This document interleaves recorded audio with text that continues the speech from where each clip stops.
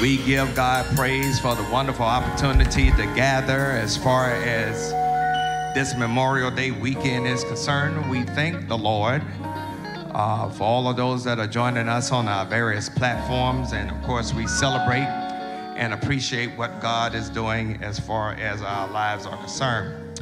Good morning to all of those who are watching us. If you're watching us on Facebook, YouTube, or engaging in our live chat room found on our church website, I want to welcome you to St. Paul Online. Our digital ministers and our social media influencers are ready to engage you this morning. So do me a favor. If you're watching us on Facebook, share on your personal timeline without starting a separate watch party. Want to make sure you stay in the same chat stream. You can tag those whom you want to invite to this post. If you're on YouTube, subscribe to our channel and text this link to the worship service in your personal network. And if you're in the chat room on our website, click the invite button in your chat window to share this experience. And also, we want to make sure that you just let us know where you're watching us from. And you can put that as far as the chat is concerned. Let me just share one thing before we move forward as far as today's worship experience is concerned. And I'll reiterate this during my pastoral observations as a part of our social justice ministry. I want to give a major shout out to Reverend D'Angelo Dia, as well as those that are working with him on our social justice ministry. We are now in the effort of providing resources for our incarcerated brothers and sisters.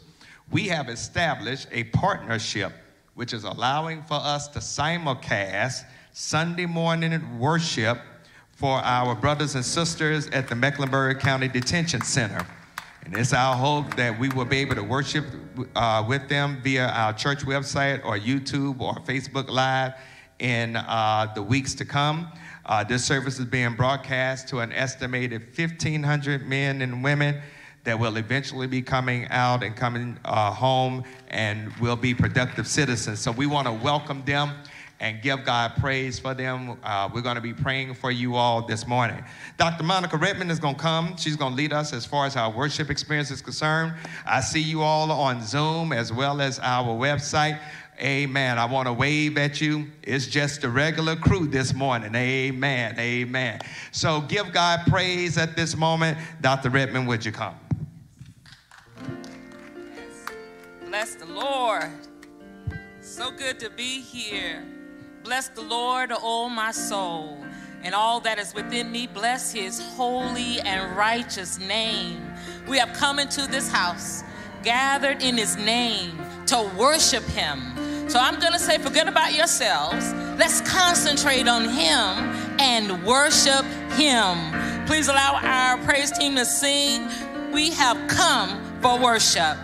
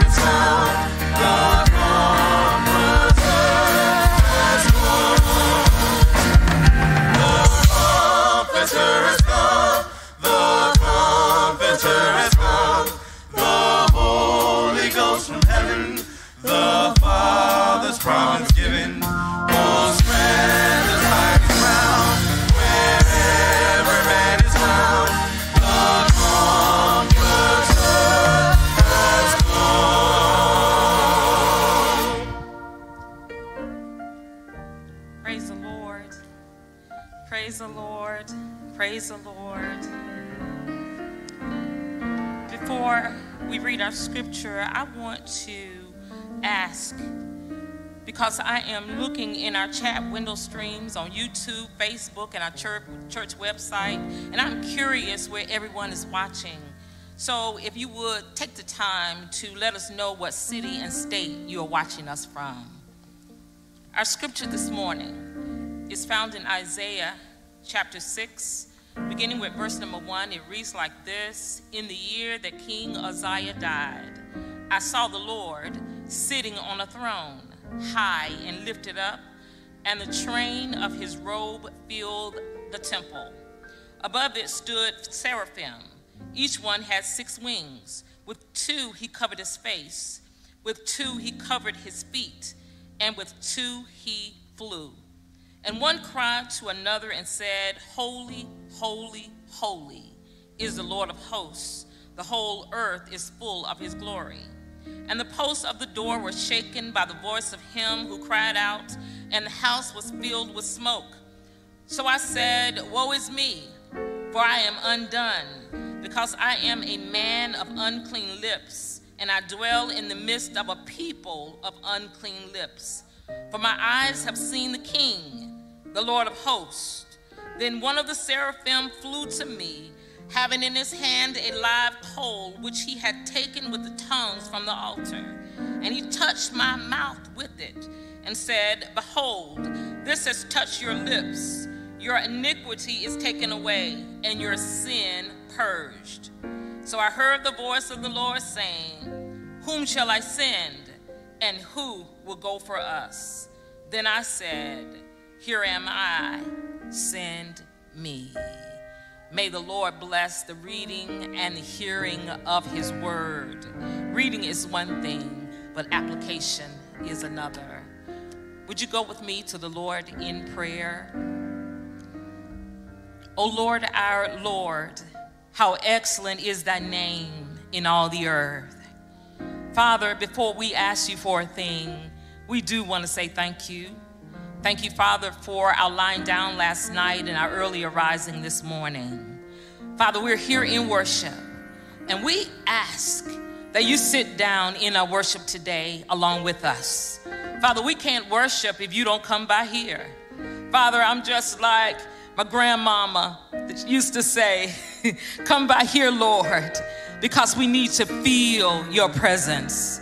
Father, we pray in the name of Jesus that you will move up and down these aisles and be with our families who are watching us on the screen. Be with the choir as they sing. God, be with our pastor as he stands here in the pulpit and preach your word.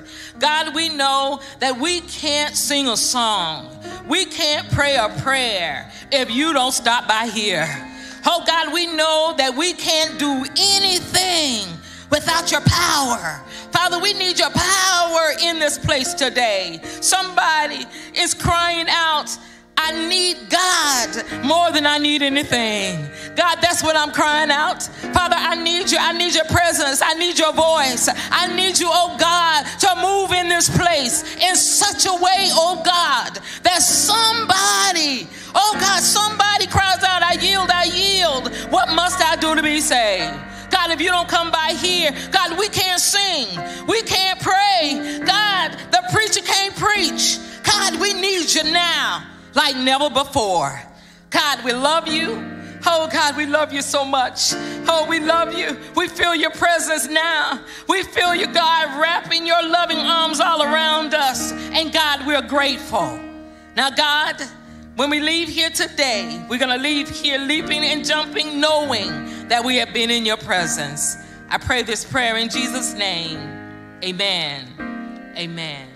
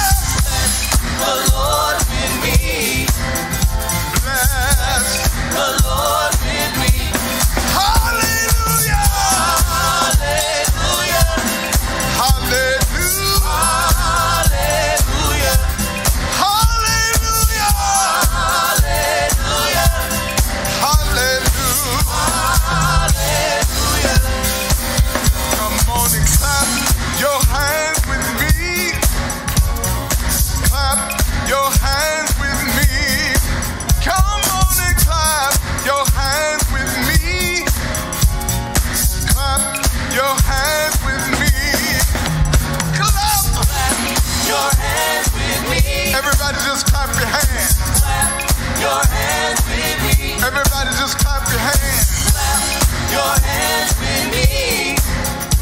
Clap your hands with me. Hallelujah. Hallelujah. Hallelujah. Hallelujah. Hallelujah. Hallelujah. Hallelujah. Come on and sing before the Lord. Sing before the Lord. Sing before the Lord. Sing before the Lord. Sing before the Lord. Sing before the Lord. Sing before the Lord. Sing before the Lord. Hallelujah. Hallelujah. Hallelujah. Hallelujah. Hallelujah. Hallelujah. Hallelujah. Come on and dance before the Lord. Dance before the Lord. Dance before the Lord. Dance before the Lord. Dance before the Lord. Dance before the Lord. Dance before the Lord. Dance before the Lord. Hallelujah. Hallelujah. Hallelujah. Hallelujah. Hallelujah.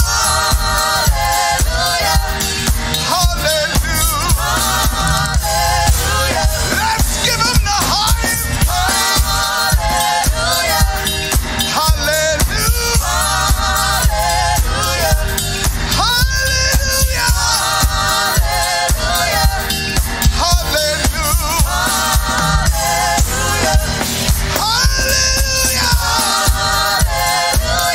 Hallelujah. Hallelujah.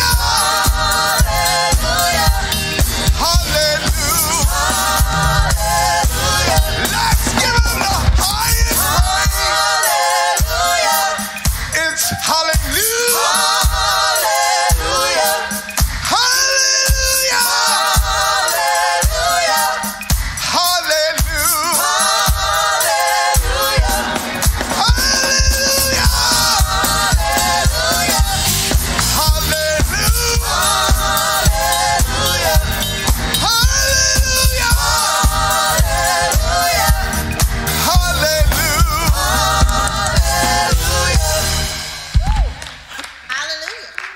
Amen. Come on, let's give the Lord some praise wherever we are right now. Let's celebrate and let's give God some praise. Amen. Amen. Amen. Good morning to all of those who are joining us through our various platforms. We are certainly delighted and elated that the Lord has laid upon your heart to be part of our worship experience. And we don't take this for granted. And so we want to thank you for taking time out of your busy schedules, particularly during this Memorial Day weekend, to join us as far as this worship experience is concerned. Last week we had 120-something plus people in the house celebrating Pentecost Sunday.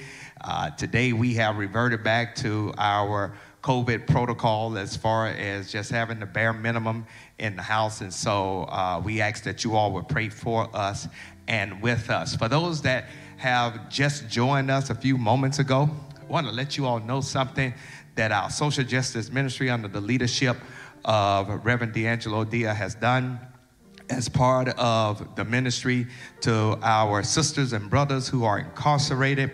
We have established a partnership which is allowing for us to simulcast at this time our Sunday morning worship for our brothers and sisters who are housed at the Mecklenburg County Detention Center. Amen. And it's our hope that we will be able to extend that worship service as far as video is concerned real soon. It is being broadcast right now to an estimated 1,500 individuals. Many of them are going to be coming home soon for a fresh start. We want them to be productive citizens as far as the community is concerned. We welcome them. St. Paul, would you, for those that are in the house as well as those that are watching us online, if you would put together your virtual claps, put together physical claps in the house to let them know we welcome you. We thank God for you all, and we're going to be praying for you all. Just a few things I need to share with you as we move forward as far as this worship experience is concerned. We want to thank you, St. Paul, for your generosity, your kindness, your largesse. We served over 190 families this past week as far as our food pantry was concerned.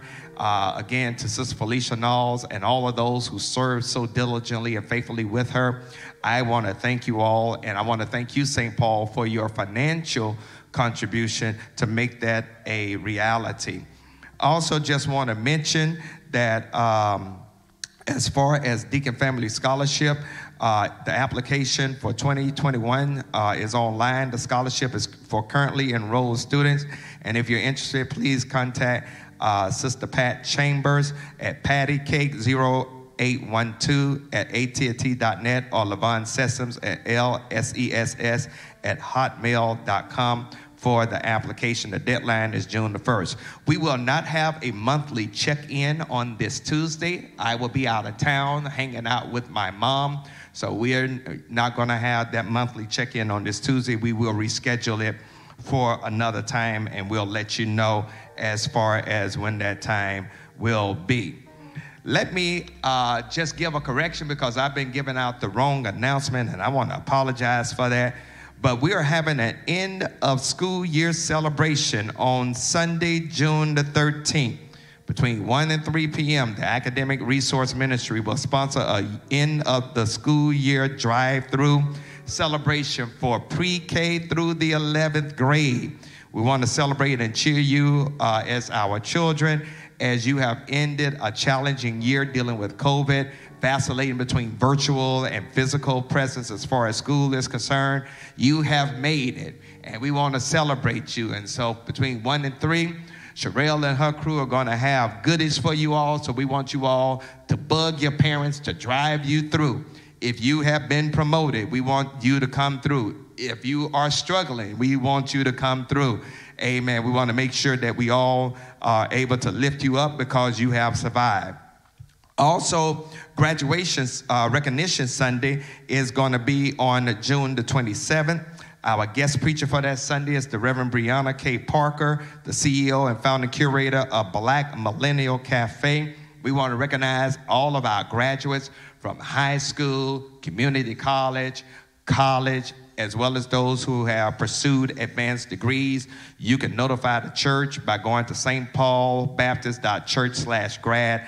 Fill out your information so we can make sure we have your information. Also, I just want to note, for those who have gotten advanced degrees, your master or doctoral degree, if you wear your hood as well as your robe, I will rehood you on that Sunday morning if you're here. We want to give lift as far as that's concerned.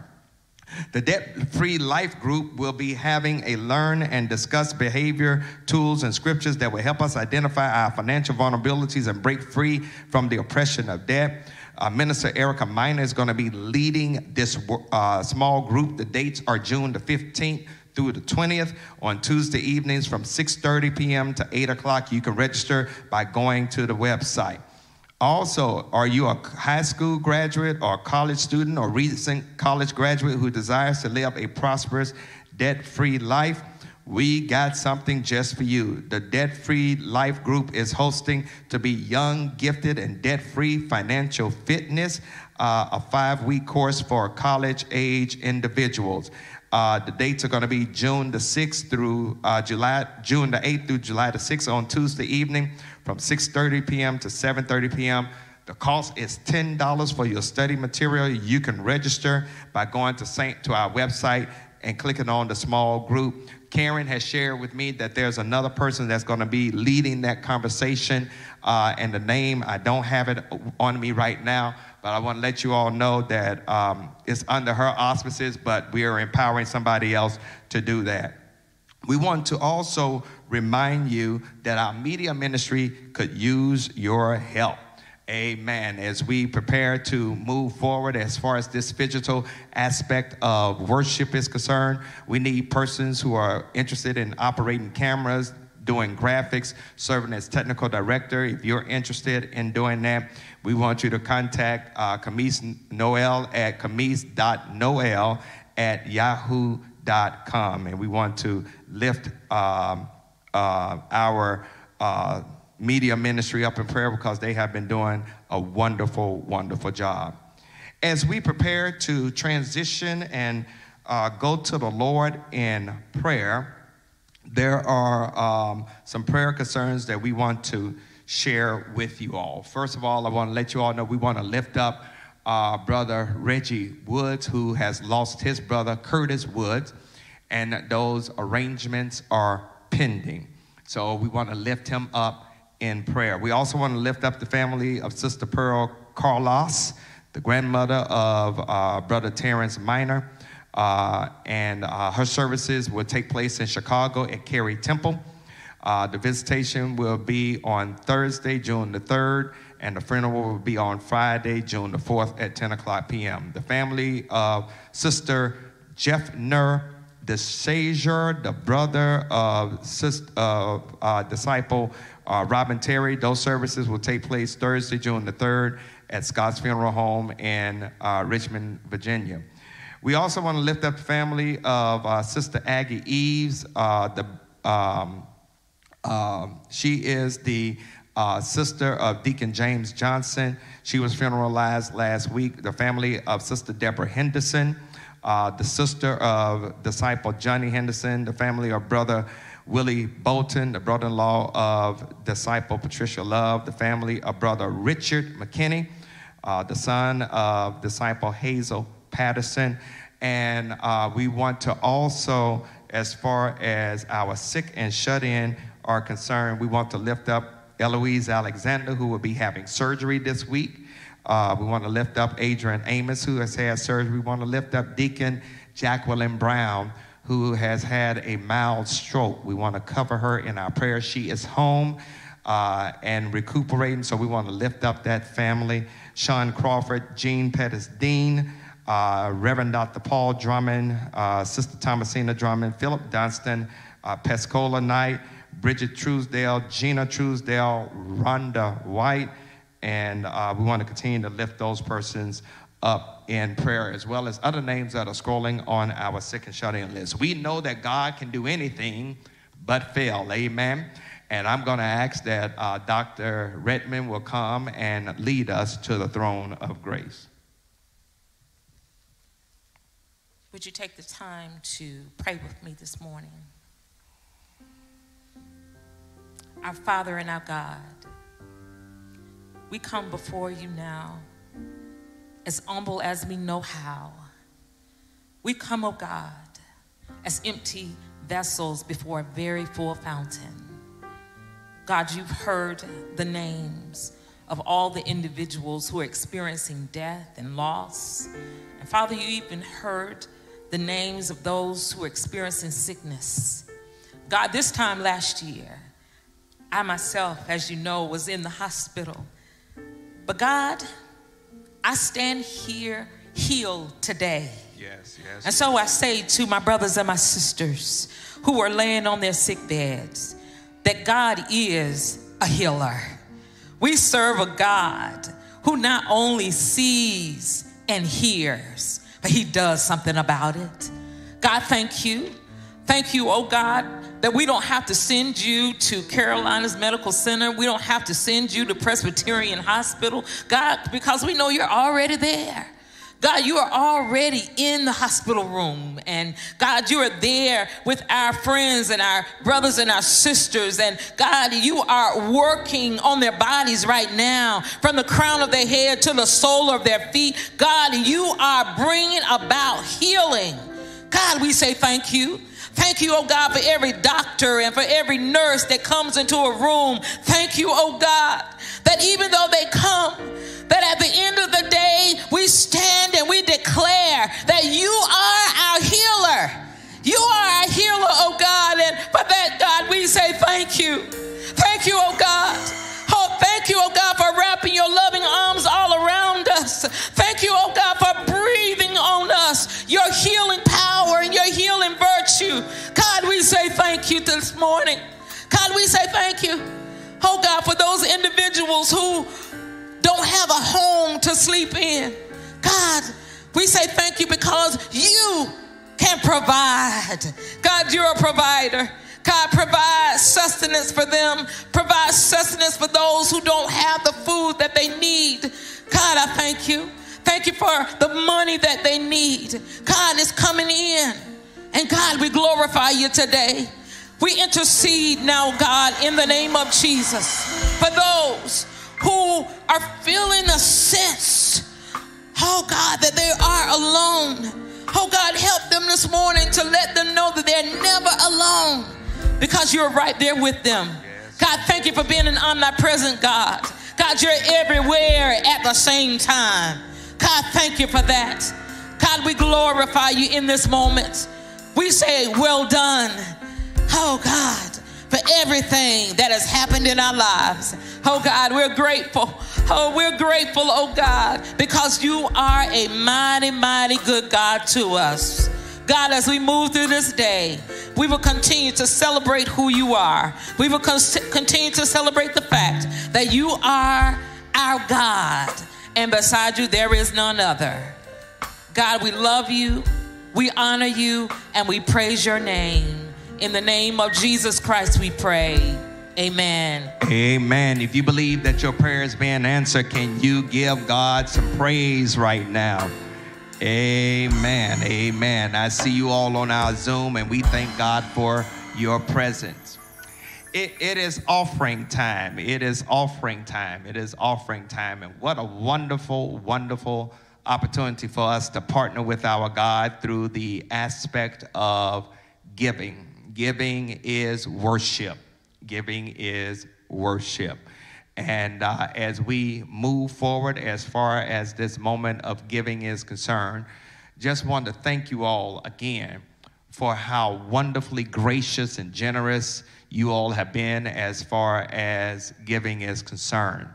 As we prepare to give, there are basically 3 ways you can give here at St. Paul Church. The first one is by either dropping off your check, cash, or money order here at the church at 1401 Allen Street, Charlotte, North Carolina, 28205. You can call the church at 704-334-5309 to make sure someone is here to receive your offering. We will receive your offering, put it in a safe, and make sure it's part of the next week's count. The other way that you can give is by mailing your check or money order to the church at 1401 Allen Street, Charlotte, 28205.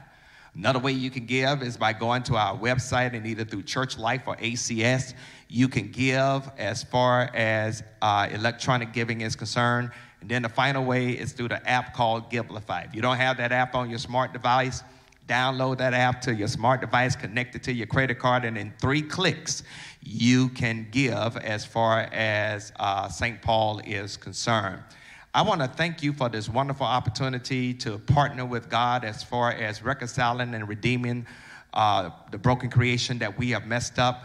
And so as we do this, one thing I understand, you and I cannot beat God giving no matter how hard we try. So as we prepare to give, I want you to, if you can, take your offering or however you're giving, place it in your right hand. We want to give God what's right, not what's left. Let's go to the Lord in prayer. God, we come and we thank you for the wonderful opportunity to partner with you as far as giving is concerned. It's not something we take lightly. And as we give, oh God, not grudgingly or out of necessity, but cheerfully, because we are told you love the cheerful giver, bless these gifts of ours. God, bless those who are practicing the discipline of tithing. Bless those who have gone beyond just giving the tithe. And then, God, bless those who are trying to get to the level of tithing. And then God, as we would say back in Mississippi, for those who aren't given, turpentine their minds to understand they can't beat you given no matter how hard they try. Take these gifts of ours, multiply them in a Godful way so that your word, your work, your witness, and your worship will go throughout the world. It is in the name of Jesus, the Christ, we do pray, the ultimate gift you gave to us.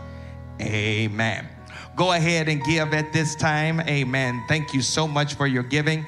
And give God praise as our singing ensemble will come and bless us with the sermonic selection.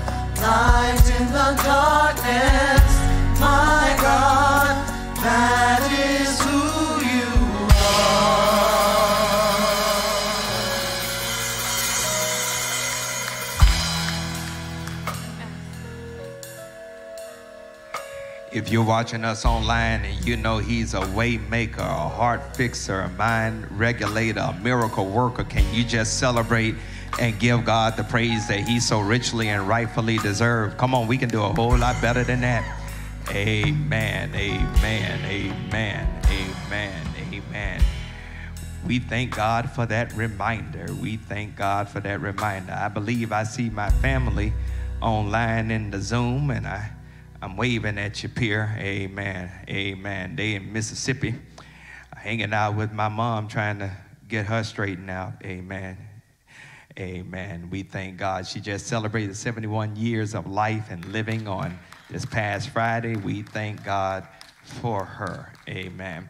Before I move to our text for today, I just want to welcome to the St. Paul Church a fellow preacher and fraternity brother, the Reverend Dr. Boyd, and we thank God for him all the way from Nashville, Tennessee, the pastor of the Mount Bethel Baptist Church, Jocks Boyd. We thank God for you being in the house this morning. Had to help my brother out and got him situated, and so he wanted to roll with me to church today. Got stuck at the airport, but I wasn't going to let him stay at the airport last night. Amen, amen. So we thank God that he is able to join us and is a gracious brother and has been doing great work in the Nashville area. And so that's what we as the Qs do, George. Amen. I'm just saying. All right. All right.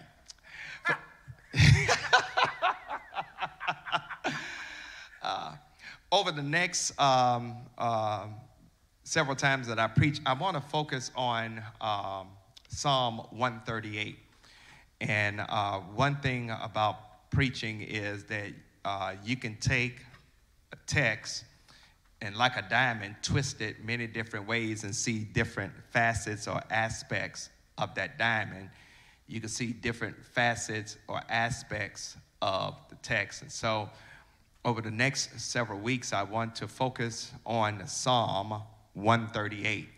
And I will read it in its entirety. It's 8 verses, but I ask for your prayers as we will try to flip this diamond of Scripture in several different ways to see what the Lord will have to say. And particularly for our brothers and sisters who are at the detention center, this word was laid on my heart to share with you all as far as this time is concerned. Psalm 138 reads like this from the New King James Version of Scripture. I will praise you with my whole heart.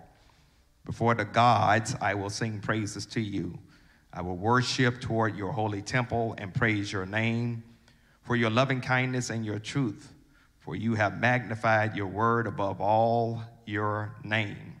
In the day I will cry out, you answered me and made me bold with strength in my soul.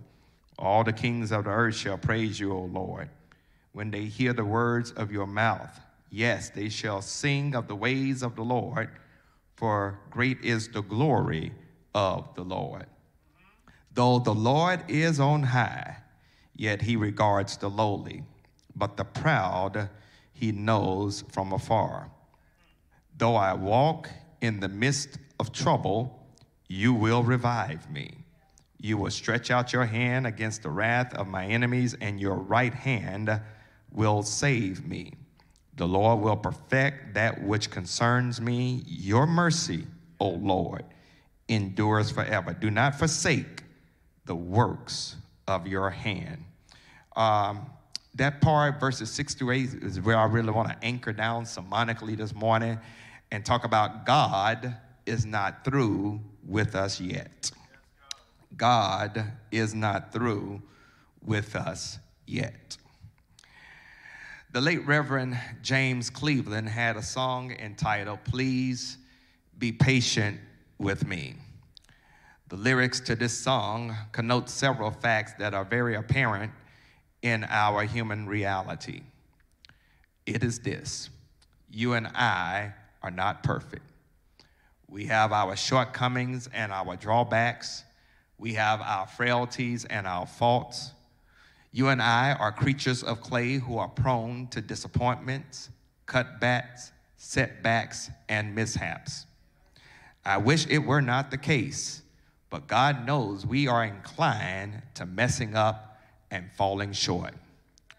We find ourselves in situations we know we cannot extricate ourselves unless God does something remarkable to prove how much God loves us. The problem with living on this side of the Jordan is that what seems like a grim, unfortunate, and horrific situation might be God doing something behind the scenes of eternity to shape and form us in his image and his likeness.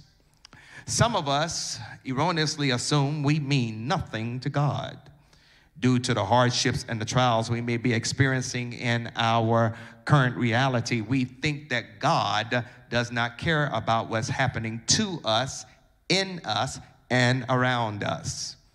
Unfortunately, there are some people who think that God does not care about us because of COVID-19. There are those who think that God does not care about black folks because of what happened in Tulsa, Oklahoma, nearly 100 years ago with that unfortunate incident of the massacre that burned up what we now know as the Black Wall Street. There are those who think that God does not care about black people because of police brutality. Some think that God does not care about us by virtue of the fact that you have Republicans in Congress who did not even want to set up a commission to examine what happened on January the 6th. We are living in some scurrilous times because when you look at what is happening to people who are marginalized and disenfranchised, we may come to the erroneous conclusion that God has forsaken us. As one confronts trouble, we think that God has abandoned us. And let's be honest, those painful moments create fear, and those crises make us question the presence of God in our lives.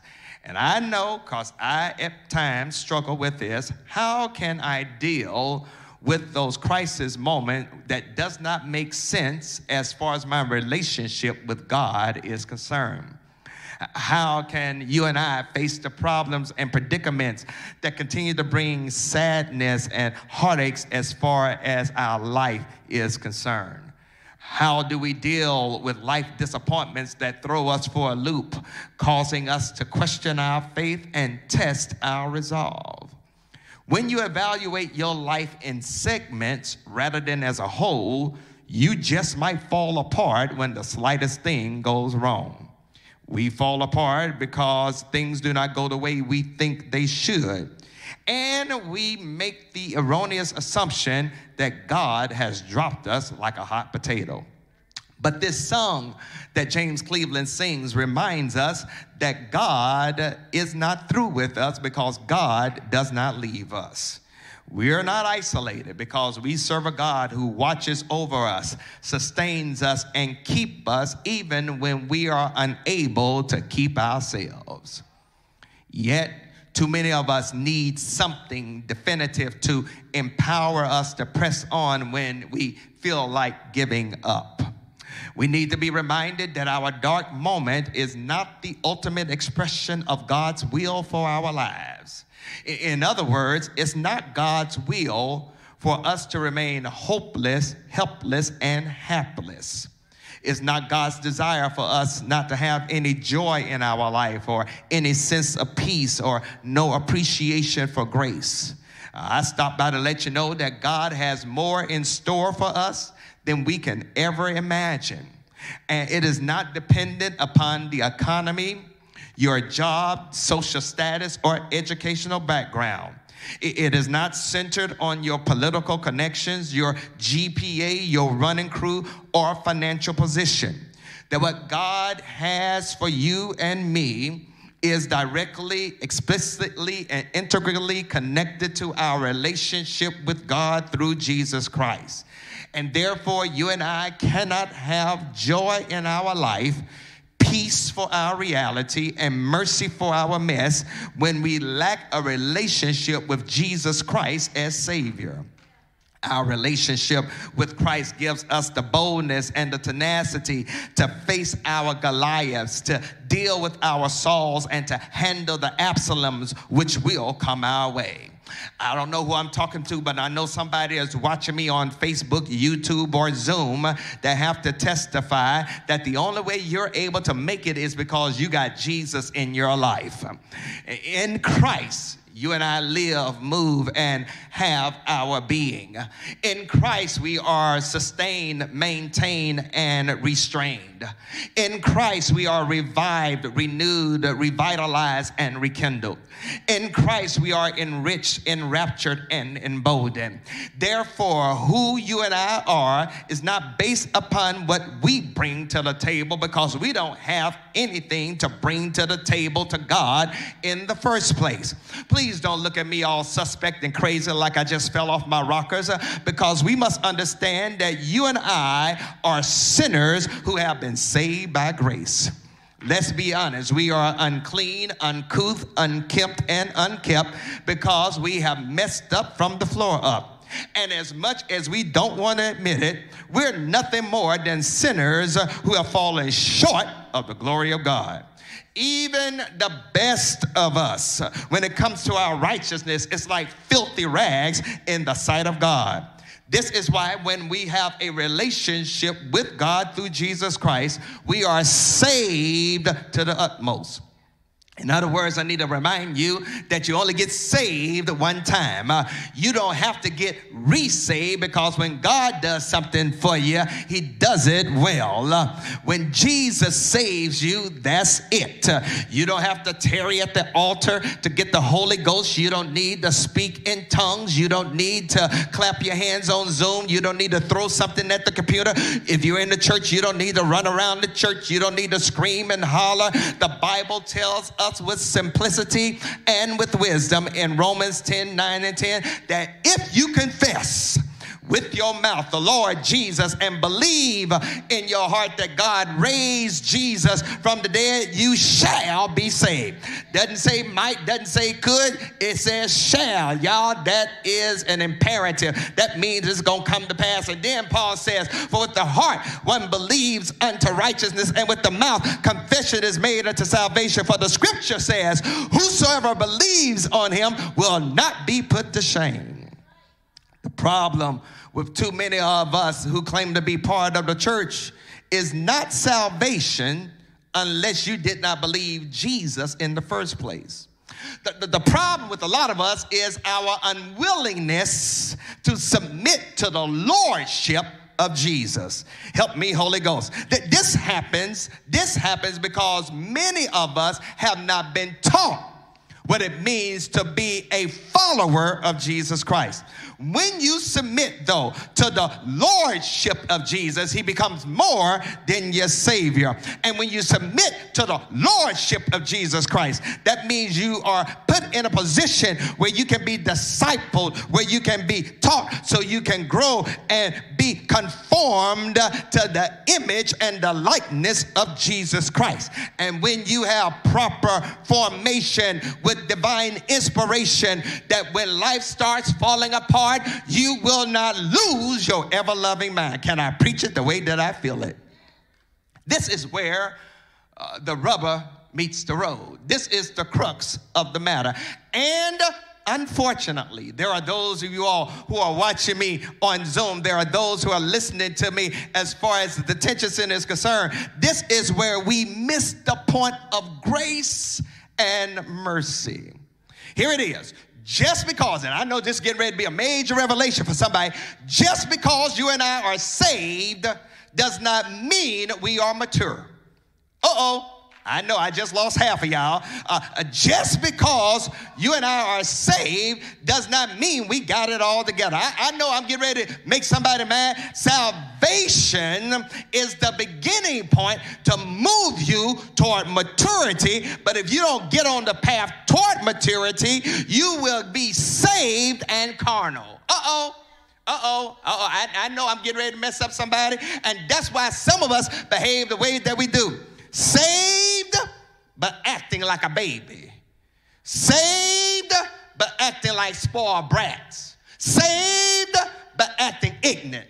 Saved but acting crazy. Saved but acting foolish. Saved but acting immature. Saved but acting stuck on stupid. Saved but acting like an idiot. You can be saved and you can be carnal, which means there are some things that God has to deliver you from before God can give you the things he has purpose for your life.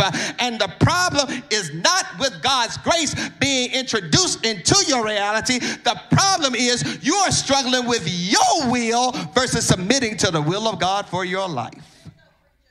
And the longer you bask in what you want, the longer you delay what God wants to do in your life.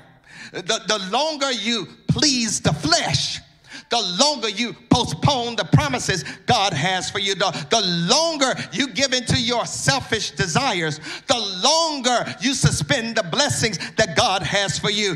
This is because when you are saved, hear me and hear me wave, when you are born again, you no longer belong to yourself. You belong to God. But can we be honest? I see 7 of y'all online. I'll make 8.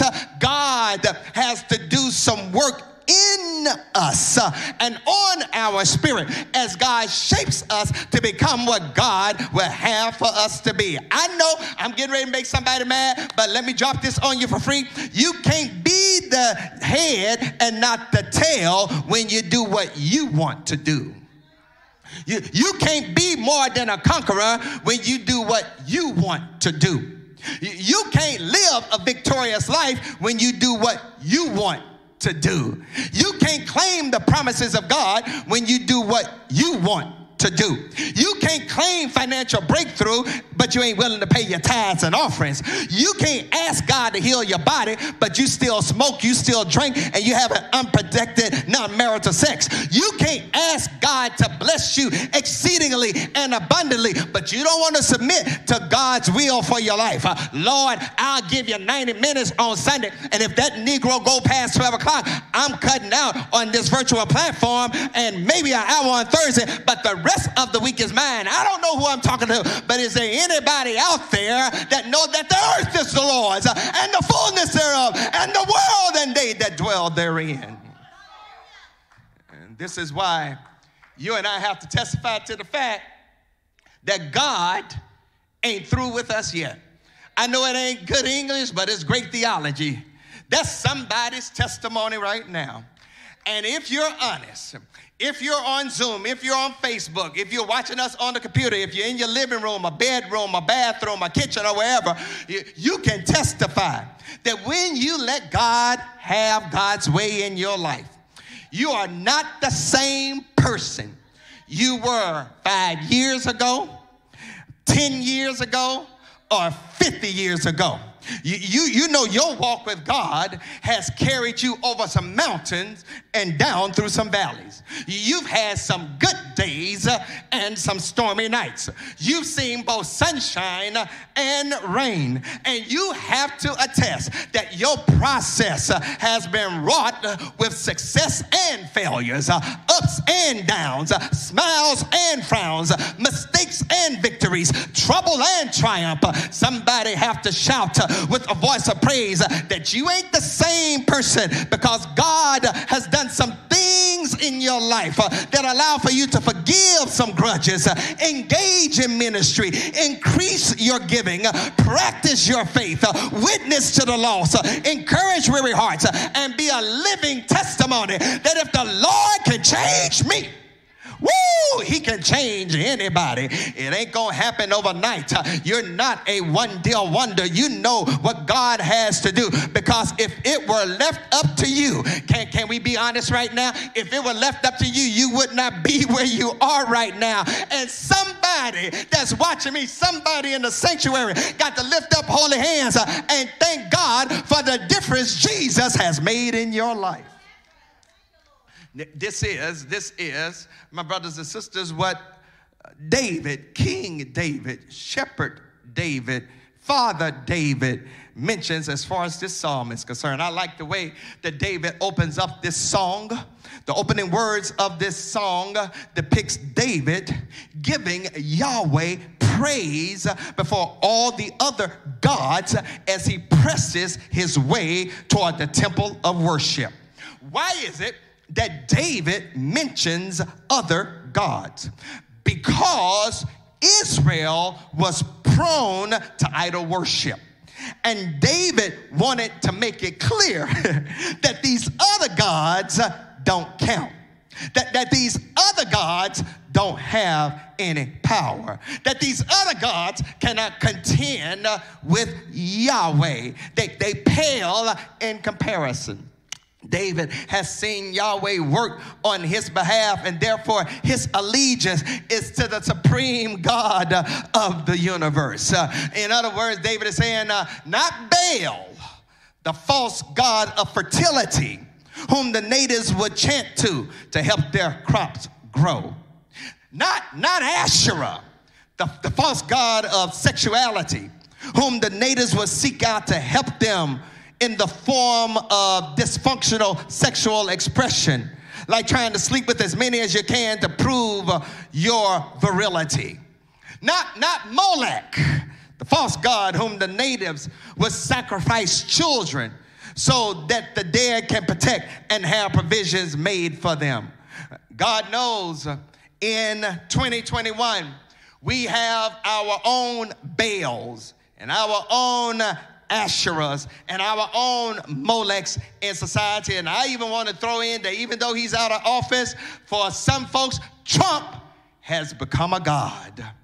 The modern day Baal may not necessarily be a golden calf, but it can be cash, where you'll do anything for a buck. The modern day Asherah is not some wooden god, but the perverted sexuality present in today's society, where men and women become objects rather than persons. As a matter of fact, this is demonstrated on social media and on television, because they now even use sex to sell cars, clothes, and anything else. The modern day Molech is not some scary creature with the head of an animal and the body of a human, but rather those societal, cultural influences killing our children's aspirations and inspiration. A lousy school system is Molech. Child abuse is Molech. Inept teachers are Molech. Inept politicians messing with our children's school system is Molech. Drug-infested communities is Molech. Crime-riddled neighborhoods is Molech. A church that does not do anything for its youth and children, that can be Molech. Our children are being sacrificed on the altar of apathy. Yet David is letting us know these gods don't count. These gods don't have any power. These gods are gods you have to make and you have to carry it. I don't know about anybody else. I don't need a God that I have to carry. I need a God who can carry me. That's what David said. He said, I'm giving my praise as I make my way to the temple. And you all, I really could stop right there. This is the problem with too many of us church folks. You want to wait till Sunday morning to start praising God. You want to wait until you come online to start praising God. But I need to remind somebody that you need to learn how to praise God anytime you start thinking about the goodness of God. Can I go a little deeper about this praise thing? You don't give God praise because you feel like it. You give God praise because God deserves it. David says in the text, I got to praise you because of your loving kindness. I got to praise you because you've been faithful to me. I got to praise you because you've been answering my prayers. I got to praise you because of your covenant love toward me. I got to praise you because you took care of me in the past. God, you're the one who gave me strength. God, you're the one that gave me courage. And I just got to praise you. When you know what God has done in your life.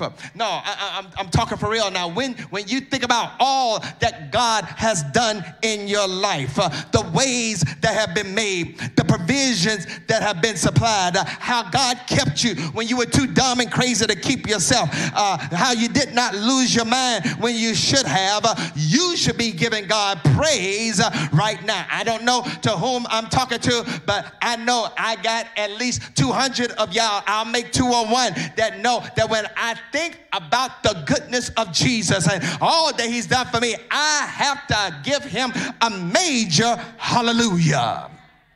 But David said something, Dr. Boyd, in the text that got me. David said, after all that I've been through, the Lord will perfect that which concerns me. Your mercy, O Lord, endures forever. Don't forsake the work of your hands. The Message translation puts it like this: finish what you started in me, God. Your love is eternal. Don't quit on me now. I want to wrestle just for a few moments. What must God do in order to fulfill God's purposes in our lives? What is it? How is it that God navigates the nefarious aspects of our reality to bring to pass what God wants to bring? Let me drop this on y'all and then I'll be done. First of all, God can get our attention when we go through trouble. It's right there in verse 6. God will get our attention as we deal with trouble. Verse 6 reminds us that the Lord is on high, yet he regards the lowly, but the proud he knows from far off. Though I walk in the midst of trouble, you will revive me. Check this out. David was a man who was acquainted with sorrow and knew something about grief.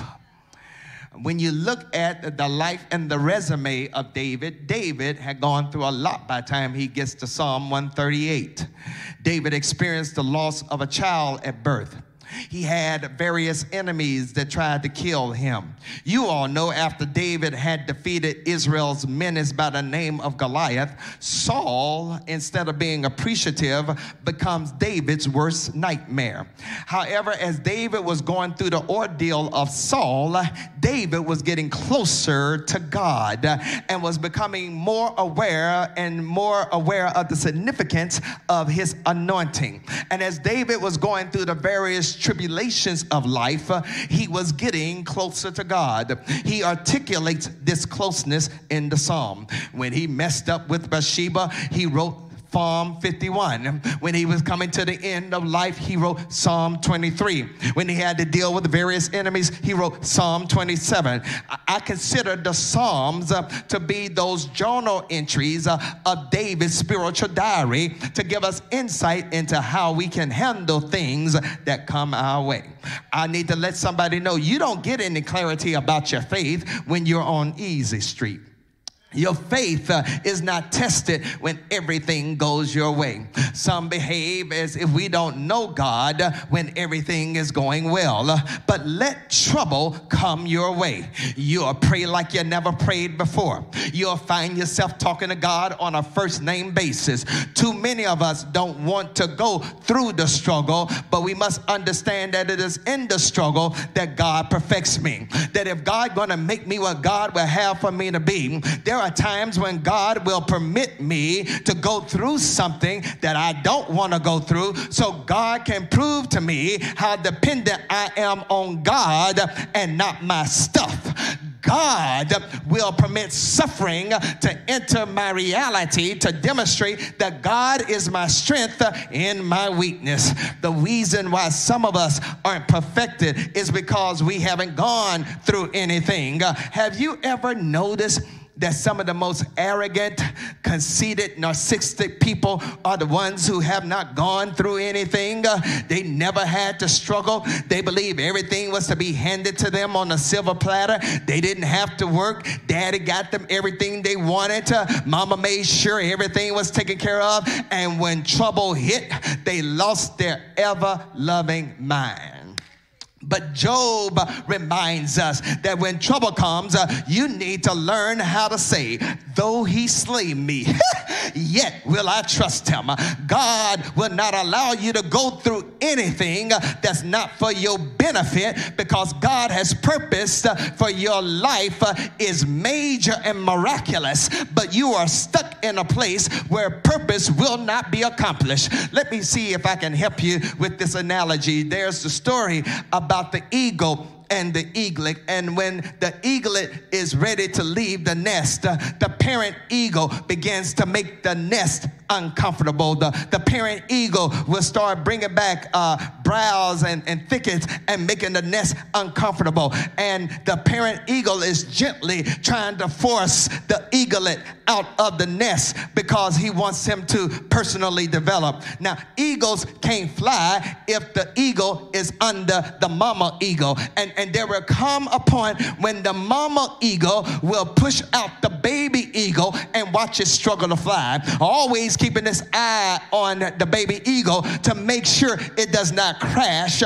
and burn. I don't know who I'm talking to right now, but I'm here to let you know that's what God will do with you every now and then. Sometimes God will allow for your situation to become some old comfortable and push you out of your comfort zone so you can be what God will have for you to be. God knows that you can't develop in places of comfortability, but it's in a place of struggle that God says, I'm going to see what you're made of. But do I have any witnesses in the house or anybody watching us live stream that know that God will not let you crash and burn? He keeps his eye on you, like the songwriter said, his eye is on the sparrow, and I know he watches me. Do I have anybody that ain't afraid to testify? You know that God watches you, he walks with you, he talks with you, he holds your hands, and he guides your steps.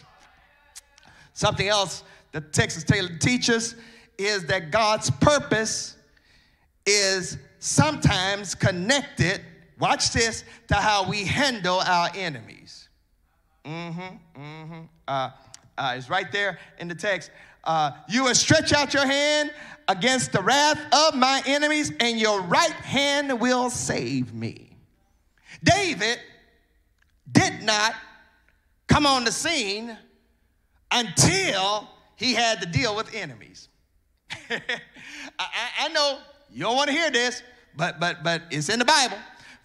First of all, David had to deal with the national enemy of the Philistines by the name of Goliath.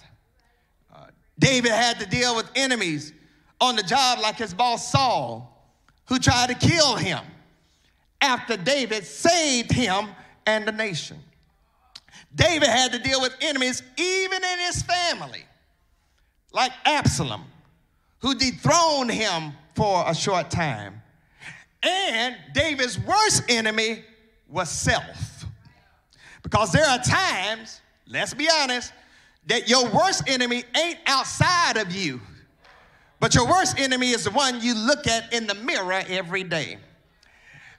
God can use your enemy to bring you in line with God's will. So that means you will have enemies. You will have people who feel like it's their God-ordained duty to oppose anything that you do. You will have people who ain't gonna like you. And the problem is you haven't even done anything to them. Am I right about it? You have to recognize that in some obtuse way, they have a divine assignment to perfect the will of God in your life. Listen, here's the tweetable right now. In other words, your enemy has a ministry to you. Remember, Jesus chose Judas because Judas had an assignment even as far as the will of God is concerned. Now, let's be honest. I don't know about you. I don't like enemies. I like to be like, I don't like dealing with enemies. I don't want to deal with them. there are persons, though, that God will send your way to keep you praying. That there are persons whom God will permit to come into your space and give you hell so you'll talk to God.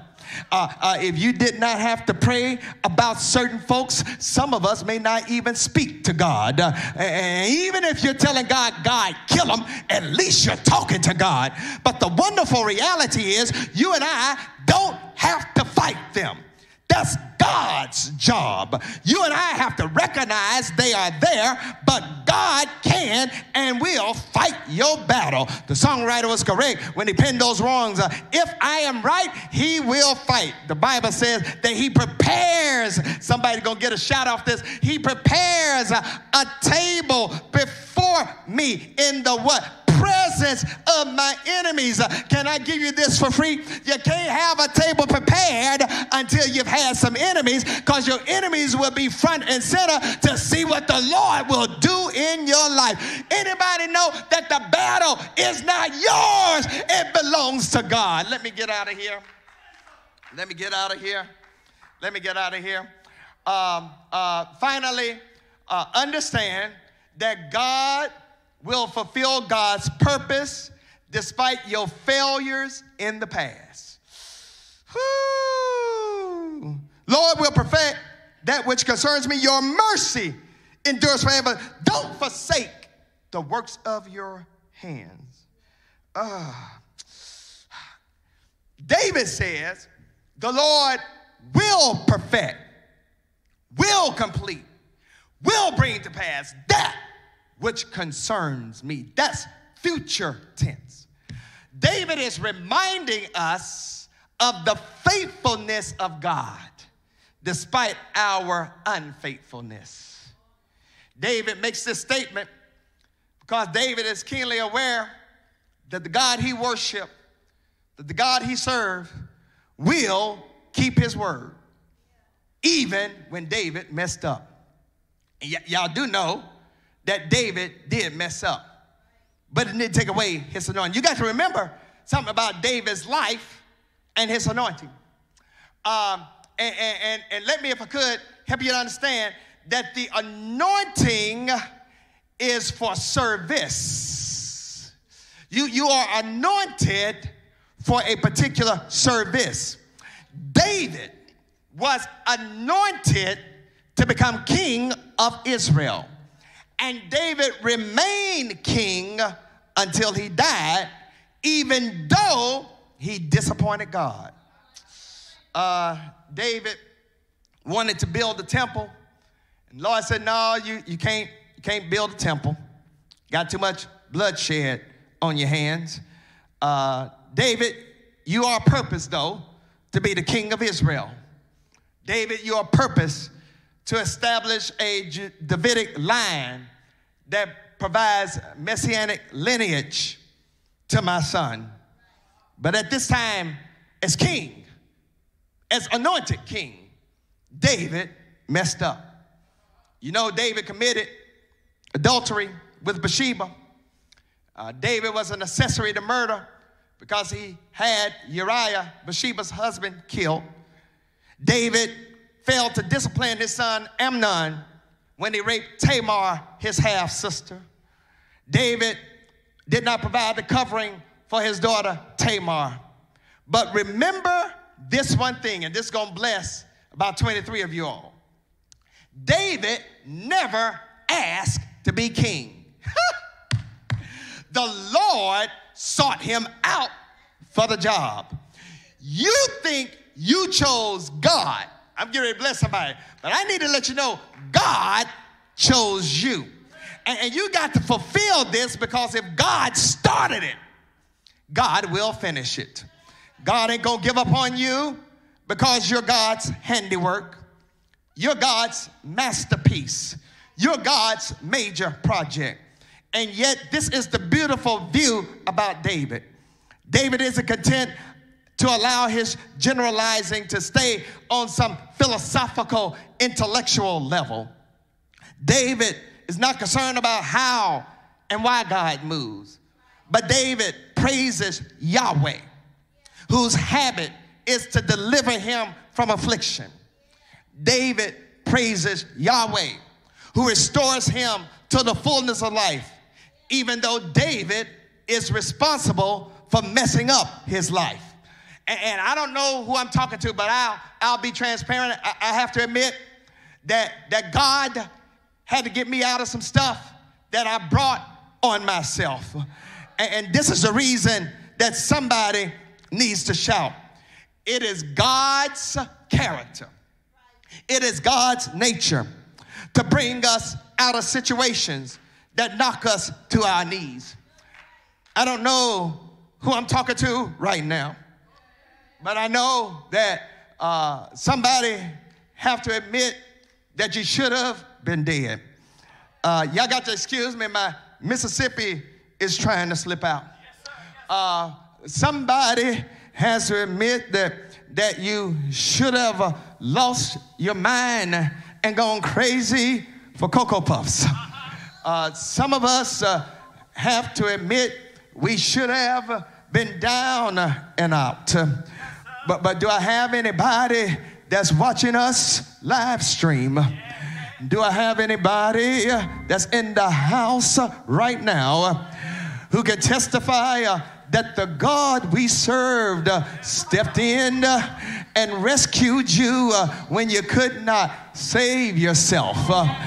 That's what David meant when he said, don't forsake the works of your hand, because the God we serve is more than able to move and straighten your mess out. Good morning, St. Paul. May the Lord bless you real good. But what I love about God is that the Lord moves in quiet confidence, and the Lord can work it out even when you can't figure it out. And I know that some of us have messed up in the past. I know that some of us have done some things that make God shake his head. But I believe I got a few folks in the house. And I believe I got some folks watching me live stream. They ain't afraid to testify, yeah, Pastor, I've messed up and I've fallen short. But I've never seen the righteous forsaken, nor his seed begging for bread. In other words, if you ain't too scared to admit it, you know if God did it before, that God can do it again. Good morning, children. May the Lord bless you real good. But if God delivered before, God can do it again. If God made a way before, God can do it again. If God healed before, God can do it again. If God gave you bread before, God can do it again. If God took care of you before, God can do it again. If God brought you through before, God can do it again. If God lifted up a bowed down head before, God can do it again. If God handled your enemies before, God can do it again. If God wiped tears from your eyes before, God can do it again. If God healed your body of cancer, God can do it again. I don't know who I'm talking to, but I know I got somebody out there that ought to give God praise, because God ain't through with you yet. You ought to look back over your life and give God some praise, because stuff should have taken you out a long time ago, but God had to tell you, I got more in store for you than you can ever imagine. And this is what blesses me in the whole doggone text. Lord, your mercy endureth forever. That's enough to shout on. And that's what I'm going to leave y'all on. Lord, your mercy endureth forever. It was in the past. It's in my present. And it's in my future. So I'm not going to wait until I get to where you want me to be. I'm going to bless your name in the here and now. So like James Cleveland said, please be patient with me. God is not through with me yet. When God gets through with me, when God gets through with me, I shall come forth I shall come forth as pure gold. If you should see me and I'm not walking right, if you should hear me and I'm not talking right, please remember that God is not through with me yet. Because when God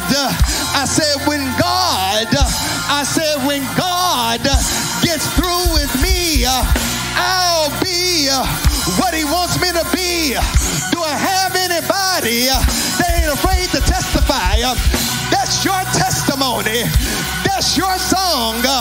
You may not be what you should be, but you got to thank God that you're not what you used to be.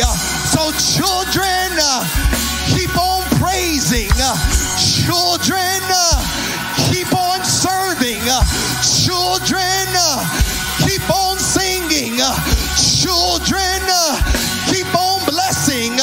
Children, keep on worshiping. The best is yet to come, because when you get through with what God has for you, you have to admit that you'll be stronger, you'll be wiser, you'll be better than where you are right now. Do I have anybody that ain't ashamed to admit? Do I have anybody that ain't ashamed to testify that when you look back over your life, all of your good days outweigh your bad days, so you ain't gonna complain? I double dog dare you in virtual space. Praise God for what's on the way. Praise God for the breakthrough that's coming. Praise God for the healing that's coming. Praise God for the deliverance that's coming. Praise God for the reconciliation that's coming. Praise God for the liberation that's coming. Is there anybody that ain't afraid to give God praise? Throw back your head, open up your mouth and say yes. Good God Almighty, say yes. Good God Almighty, say yes. Yes.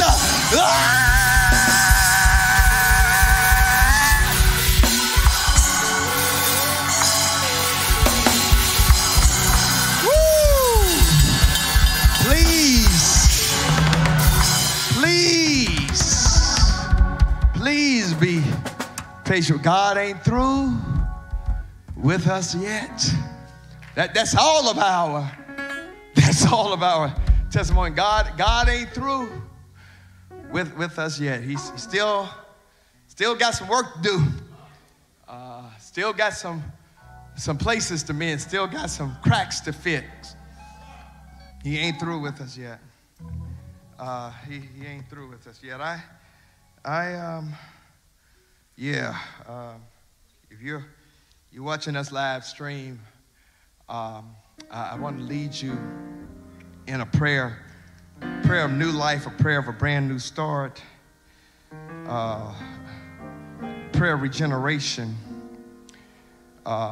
We are having people to join us online, join us in this virtual space. There may be someone in the detention center that need to know that God ain't through with you yet.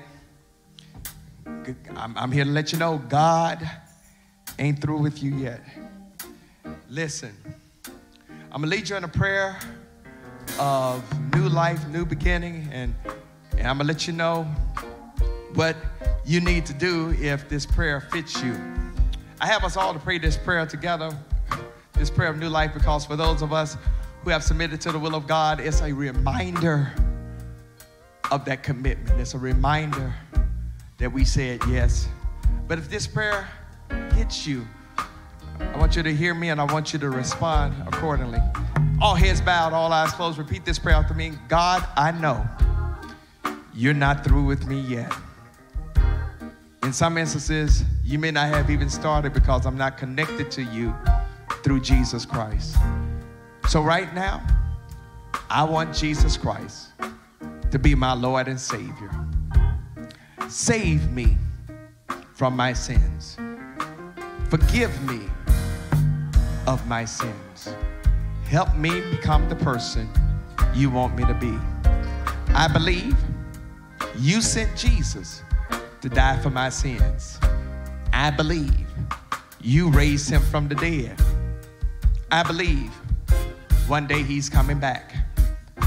But until then, send your Holy Spirit into my life. I want to live for you. Thank you for your forgiveness. Thank you for salvation. Thank you for eternal life. In the name of Jesus, I pray this prayer. Amen. Amen. Hear me and hear me well. If you prayed that prayer, you meant that prayer in your head and in your heart, you meant that prayer in your mind and in your spirit, you're sincere about that prayer, salvation is yours. Is it really that easy? Yes. Salvation is the starting point, and it's really that easy.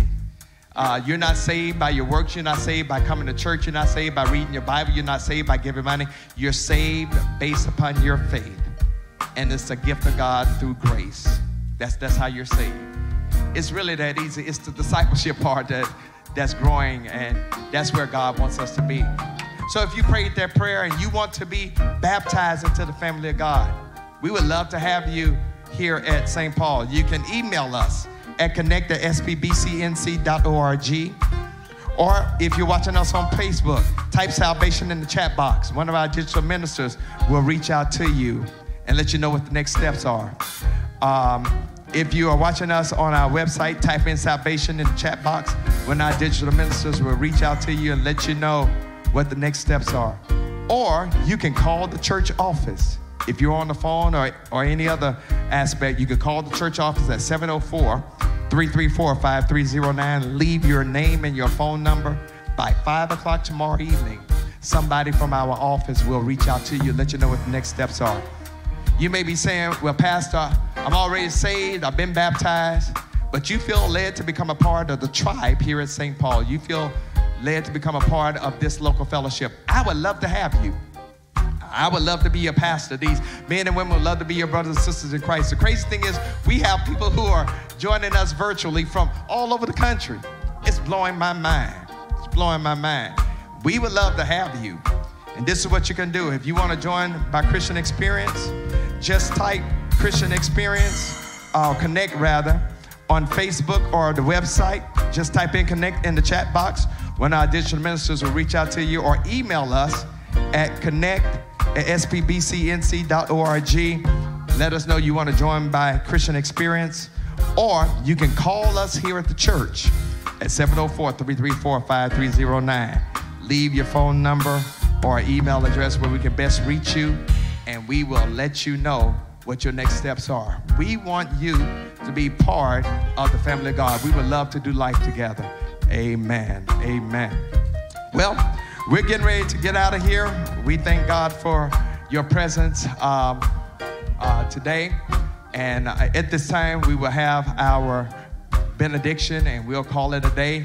We look forward to you all joining us in our Bible study on Thursday at noon. Thank you for all that you all continue to do. All heads bowed. Let's go to the Lord in prayer. God, we thank you for what our eyes have seen, our ears have heard, and our spirits have experienced in this place. Thank you, God, for song, scripture, prayer, and your word. Now, God, as we leave this space, this place, we pray, oh God, that you will be with us. We know you ain't through with us yet, and for that we say hallelujah. Now, God, if you would dismiss us from this moment, but never from your presence, keep us in your sovereign care until we're able to come back together again. In the name of your Son, Jesus Christ, we pray. Amen. Amen. St. Paul, I love you. I miss you all. God loves you even more. Continue to wash your hand, wear your mask, practice physical distancing. We're still in a pandemic. We're on our way to coming back in real soon. Continue to pray for us as we set up our internal protocols to make that a working reality. I miss you all. I love you all. God bless you all. See you all real soon.